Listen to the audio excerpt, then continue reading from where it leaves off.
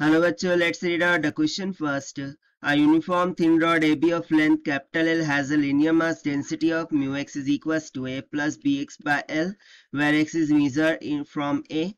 If the center of mass of the rod lies at a distance of 12 of L from A, then A and B are related as. So basically यहाँ पर किसकी बात हो रही है? एक thin rod AB की बात हो रही है.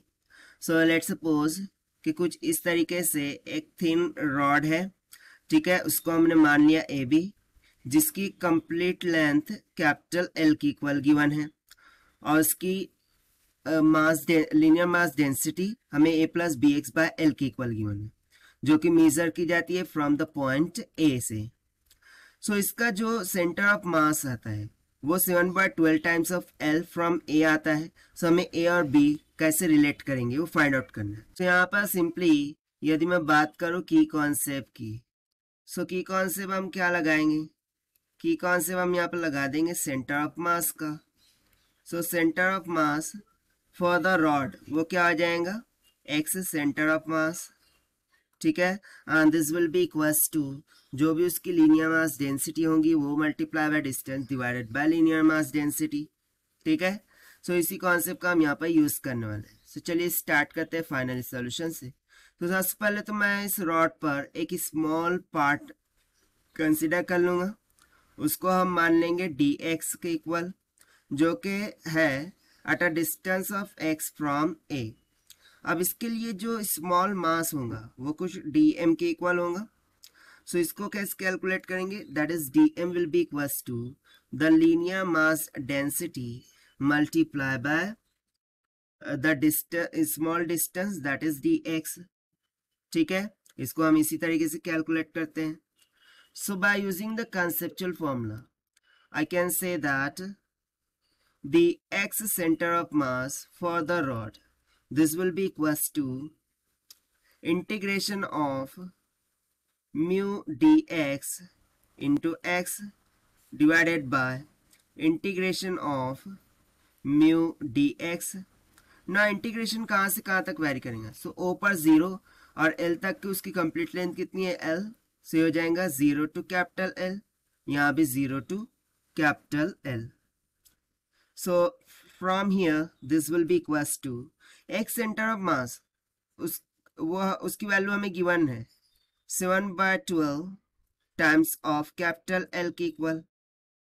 So this will be equals to, so simply यहाँ से क्या हो जाएगा? देखिए इंटीग्रेशन 0 टू एल, यहाँ पर हम जो लीनियर मास डेंसिटी का हमें इक्वेशन गिवन थी वो सब्स्टिट्यूट कर देंगे.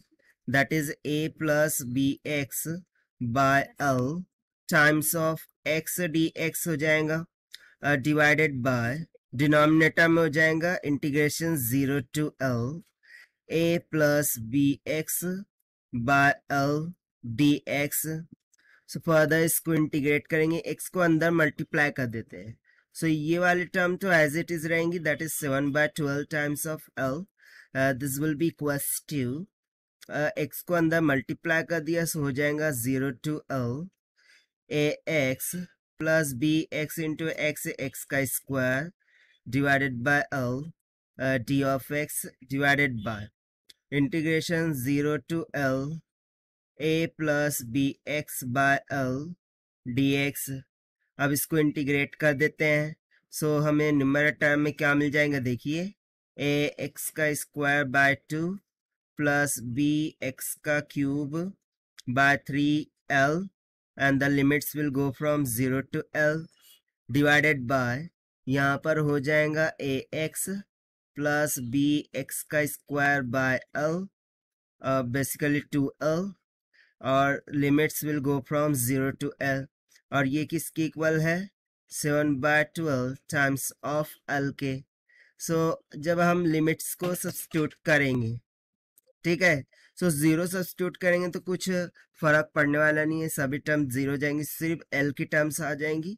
दैट इज ए एल का स्क्वायर बाय 2 प्लस यहाँ से हो जाएगा बी एल का cube divided by 3l divided by यहाँ पर हो जाएगा A L plus B L का स्क्वायर डिवाइडेड बाय 2l। सो यहाँ से एक एल कैंसल, मैं न्यूमरेटर से एल स्क्वायर कॉमन कर सकता हूँ। सो फर्दर सिंप्लीफाई करेंगे, क्या हो जाएगा 7/12, this will be equals to, okay, here we have the L also, right?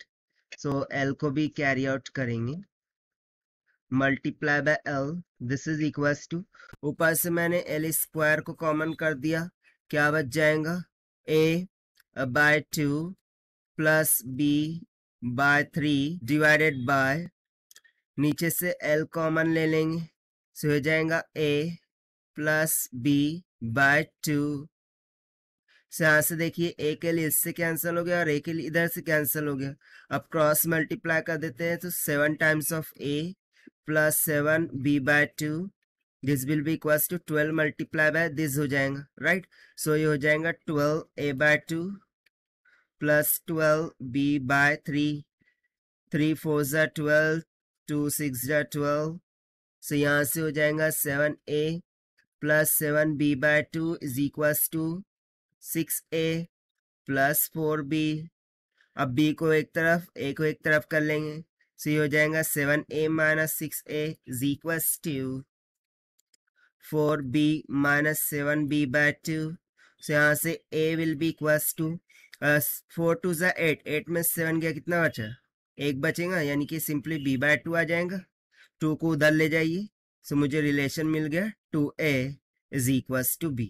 सो देखिए यही तो हमें फाइंड आउट करना था through out the question, and this we have solved by using the concept of center of mass. Now according to this, if we try to match with the option, so option B will become correct answer for this question. So this is the required solution. I hope you understood well. Best of luck. Thank you.